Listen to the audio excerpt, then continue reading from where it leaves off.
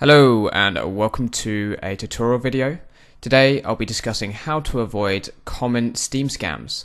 A lot of my viewers on both YouTube and Twitch are unfortunately victims to hacking, and today what I want to try and do is explain how to avoid those particular scams or hacks that come across on an everyday basis on Steam. So let's hit it straight into it and look straight into phishing. Phishing is a way of collecting your details on a fake website. Usually you can normally tell if the website is legit or not by looking at the URL of the address. So at the above of the image there, you can see that this is completely spelled incorrectly. However, the website will look exactly like a normal Steam profile. What you have to be really careful with these is if you do log into these, then your details will be taken. Usually what will happen is from that process they'll normally make you download a Steam Guard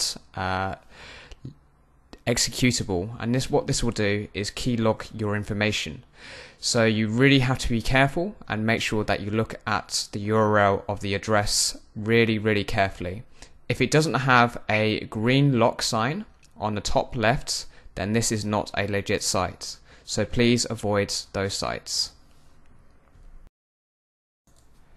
This type of scam is probably the most common, especially in my environment where people do send me trade offers on a regular basis.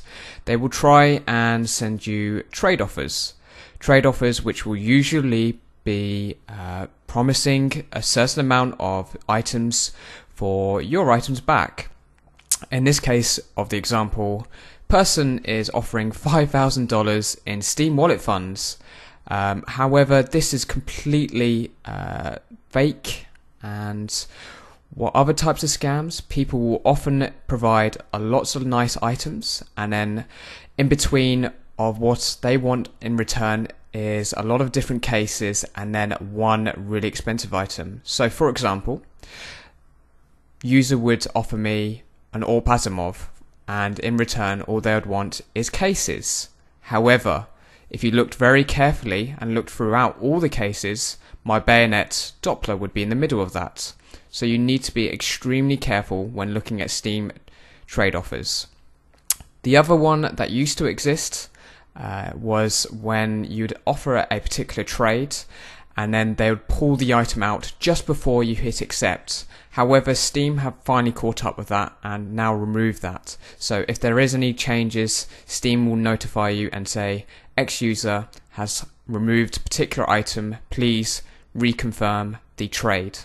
So the main one you need to be seriously careful of is the trade offers, because Steam will not return the items if you fall victim of this type of scam.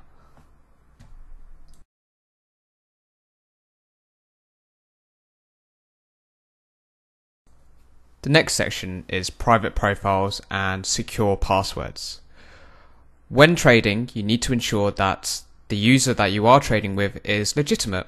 So as a main basis, you really want to ensure if you are going to trade with anyone, make sure their profile isn't private, especially if their inventory is private.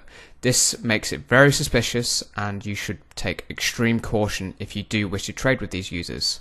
A good website to use is SteamRep. SteamRep will be able to provide if there has been any reports on the user, if they have any previous VAC bans, and it is a great way to make sure that your account and the person that you are trading with is a legitimate user. Even comments below their profile can be paid for, so do not believe those plus rep good trades. You need to ensure that you are going on these Steam Rep websites and making sure that the user that you are trading with is secure and legitimate. The next area is obviously passwords. What I'm going to provide is a website called How Secure Is My Password? This website will be able to give you some guidance and some help on how to ensure that your password is secure and safe. If you aren't sure, make sure you can put maybe some ASCII code in there or some symbols. Make sure you use a combination of both numbers, capitals, lowercase, everything possible to ensure that the password is safe. what we'll be looking into next is Family View, and how do you set up Family View and why is it good to use. So the next section I'll be showing you is how to access Family View. Where you'll need to go on Steam is Steam and then Settings and then Family View. Once you are in Family View, you'll be taken to this page and it will want you to set up the 4-digit PIN to protect your account. In this case, I want to make it so the user cannot access anything while in Family View. So in this instance, I want to select only games I choose and the rest of it unticked. So this will mean that everything is completely locked down.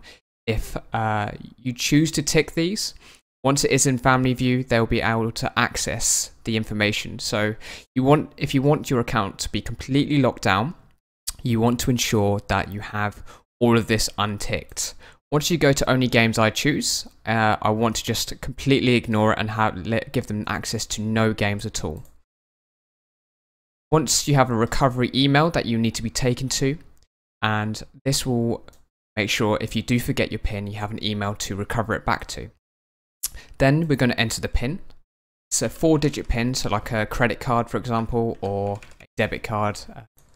Once you have gone through the email confirmation and all the security, this is how Family View exactly works. And I'll just be showing you quickly an overview of how Family View works, and then we'll go into Steam support and what happens if you do get your account hijacked or stolen. So what you need to do is enter the PIN that you created earlier, and then boom, presto, you have all of the details back and you have your account back.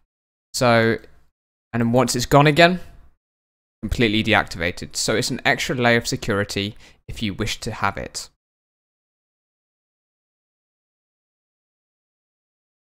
The final stage of this tutorial is Steam support. So unfortunately, your account has been hijacked or stolen and there's no way of recovering it. Where you need to go to next is support.steampowered.com.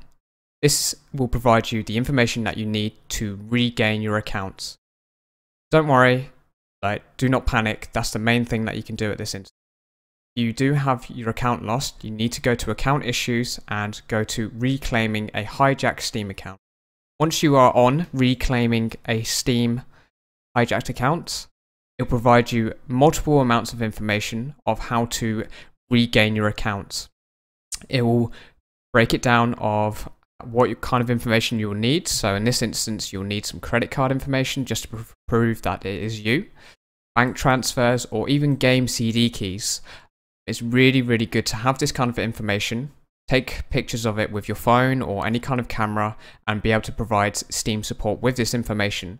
The more information that you provide them, the quicker they'll be able to respond. Usually, I've noticed it's about around 2 weeks, 14 days for them to get everything turned around and resolved. With items, however, it can take longer. You'll get your account back, but the items may take longer to recover, if they'll recover it at all. Steam will be down to them if they decide to return your items or not. Once you have this information, you need to contact Steam support and create a support account. Once you've created a support account, it will take you through a step-by-step process of how to recover your items. Steam will provide back and forth emails if they do need any additional information. But as I said, if you provide as much information as you can, they can work a lot more efficient. So do try and take as much information as possible, and good luck on getting your account back. Hopefully that's helped you out, guys and girls, and until next time, I'll speak to you later. Bye bye.